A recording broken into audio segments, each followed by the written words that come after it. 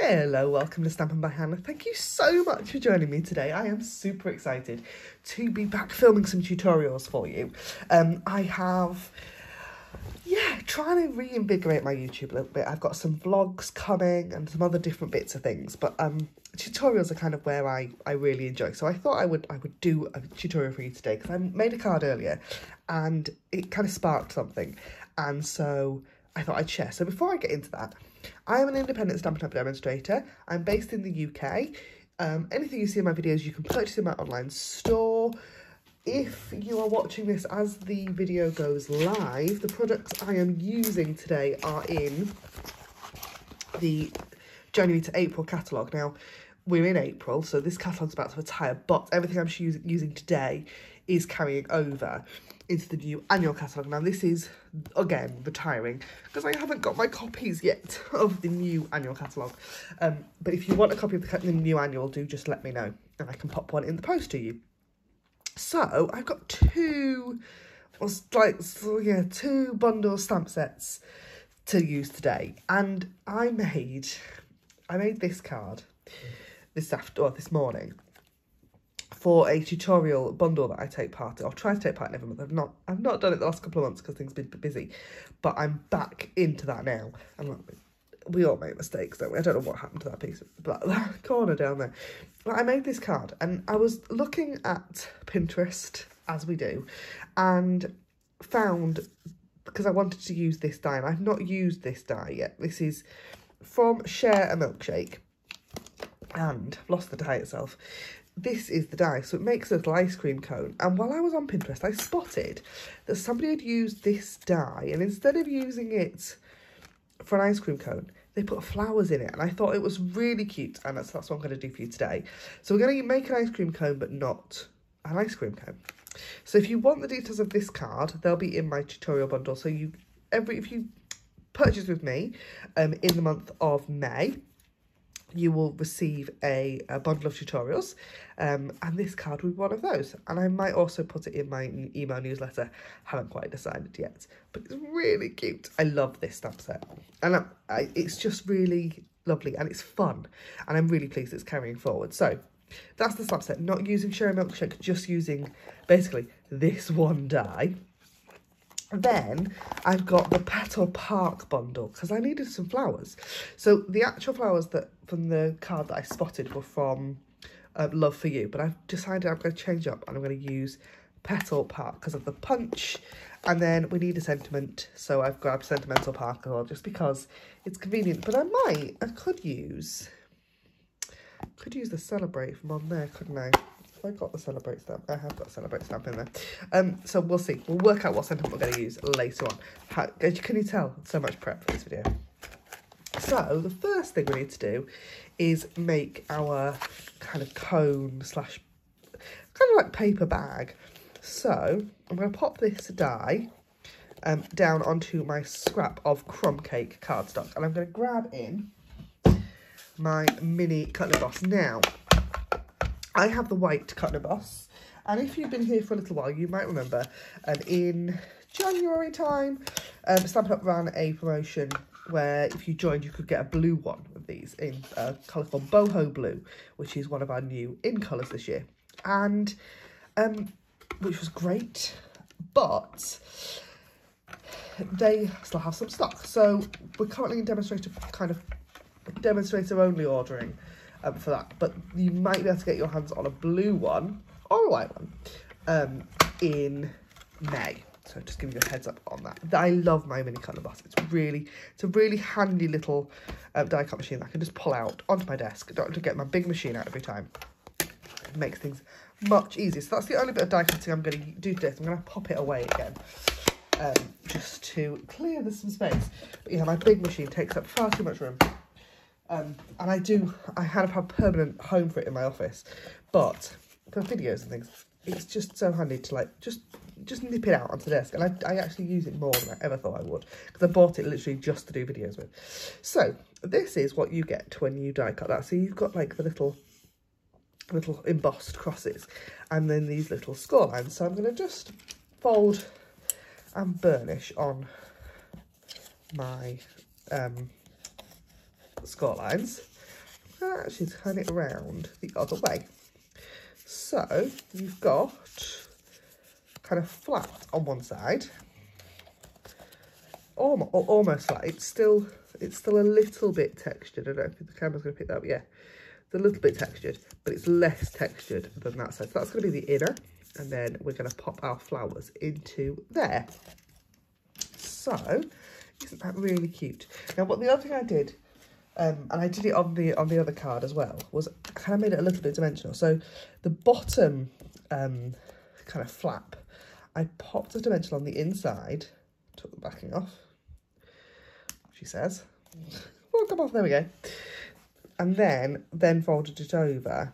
And then can you see you've got that little bit kind of dimension. And you could kind of pop another dimension on. Let's do that. I think I'm going to pop another dimensional on. Because it's flowers, they can be a little bit more dimensional than an ice cream cone, can't they?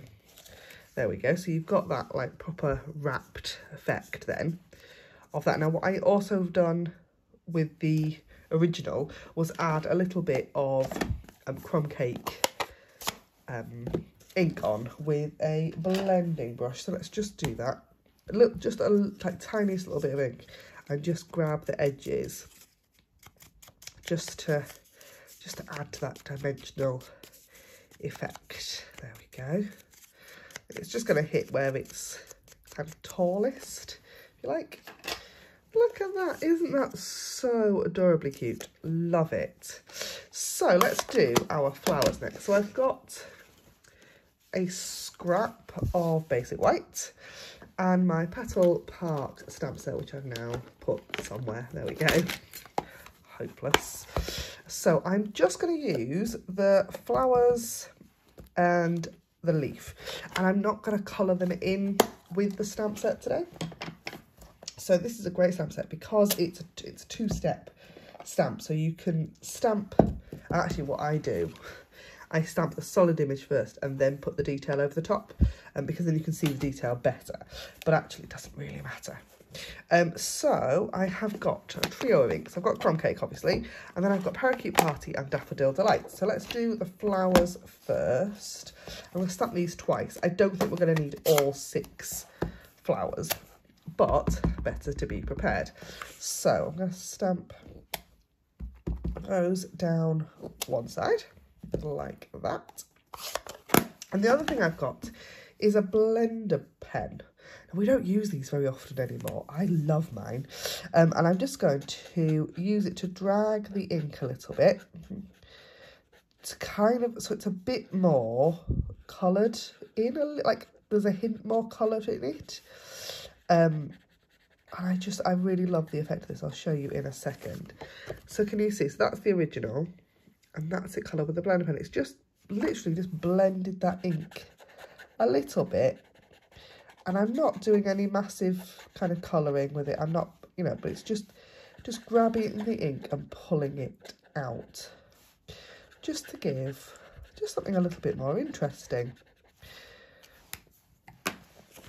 I think that's adorably cute. So I'm going to just punch those out with the punch. Now, there is the leaf on this punch, but if I try and do the leaves are the same as the time as the flowers, I know it's going to go wrong. So I'm going to just line, and it lines up really nicely, she says, as she completely ruins the way she lined it up. Lined it? Oh, goodness me. So I have, I've been filming already this week, so I have got a vlog coming for you. I was hoping that I might get my pre-order in this week, but it's not looking that way at all. So my vlog video will probably go live on Monday-ish for this week. And then I'll do another one once I eventually get my pre-order. So I'm going to do a couple of leaves just because I just think leaves are really important. When you're doing flowers, I think sometimes it looks really strange if you've not got a leaf as well. Now, I am stamping these along one edge. Probably going to have to snip at them to get them out, because I am utterly hopeless at lining these things up. Yeah, so let's... It's not going to work. Right, told you. I'm going to snip that out of there and then snip each one, and then I'm going to show you a trick. So I've now got little pieces that are a bit of a nightmare, but I've got a spare piece of post-it note. So I'm going to pop my leaf, onto my post-it note, the other way up, like that, and then I can use my post-it note as a kind of handle for my leaf. And I, of course, I'm being very wasteful because I'm punching out loads of bits of post-it note at the same time. But there we go. Where's one? I have to grab another piece of post-it note here, mightn't I? Then let's try that. See if it'll go in. See if it'll work. There we go. Obviously, if you've got a bit more time than me, you can, if you're not on video, and you're not getting everything stuck in your punch. Honestly, sometimes professionals, yeah, So let's just see if I can do this one without. I can. There we go. There we are. There's 3 leaves. That one's a bit wonky, but it will do. It'll be fine. So, and actually, I'm going to just grab my blender pen and just blend across. Let's just pull out that colour a little bit so it's a little bit less white. There we go. Love those. And then I just need a sentiment, don't I? So let's use that Celebrate from Sweeter. Share a milkshake, even. Oh, so let's Celebrate, and I'm going to use Daffodil. I do love Daffodil Delight. It's such a lovely, lovely bright yellow. And I'm going to just stamp that in one corner of that, and I can snip that out. I'm not going to do it. I think some people call this fussy cutting. I wouldn't call this fussy cutting because it's not really very fussy. It's literally just snip, snip, snip. There we go. So then we can put our card together. So we've got a card base of crumb cake.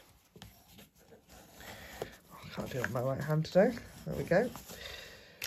And a piece of basic whites. Now I am going to just add a little hint of Parakeet Party, just in a circle, round and round, just as a little bit of an extra interest on this card, because otherwise it's quite flat. And I'm going to stick that on. I've got my Stampin' seal. So that's going to go on to our card base like that. Then we've got our kind of flower holder. And the other thing I've got is a little bit of twine. So it looks like the flowers are sort of tied up in paper. So this is just regular linen thread. And I'm going to just wrap it around and attempt to tie a bow on camera, which is always fun, particularly when you've got a thing like this that moves a lot. Could pop a glue dot on it, but I'm not going to. Let's turn that the right way up. So, might have to actually. I might have to pop a glue dot on the back, just so that I can tie the bow, because this is fiddly. Oh. Anybody else really struggle with bows, or is it just me? I know it's not just me. They are awkward little things to do. So let me just, let's get a glue dot. So, I'll take my glue dot. I do love a glue dot. They're so handy. And move that exactly where I want it, all the way to the top, and then I'm going to just pop that glue dot on the back. And that'll hold it just enough that I can now futz with it a little bit. So I want littler loops.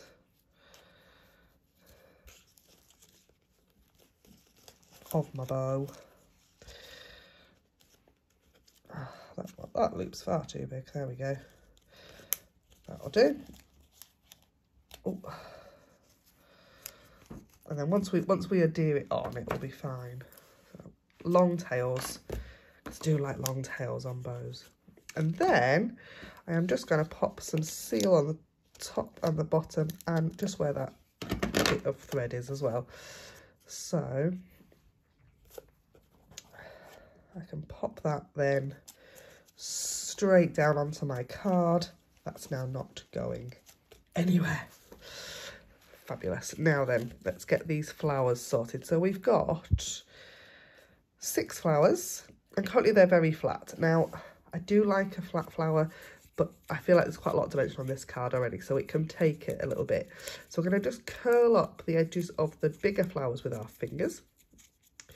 And the other way of doing this is if you get a piece of foam, this is a Stampin' Pierce mat, and take a pick tool. Now your take a pick tool has loads of different ends. I love this gadget. I have 2, as you can tell.